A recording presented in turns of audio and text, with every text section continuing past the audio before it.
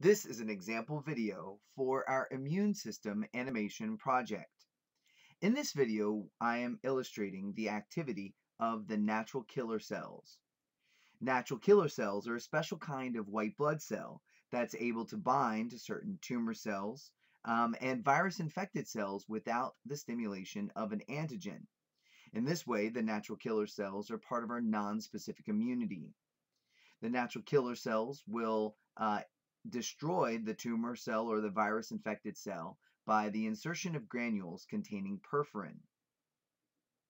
So here is our killer cell being attracted to this sick cell.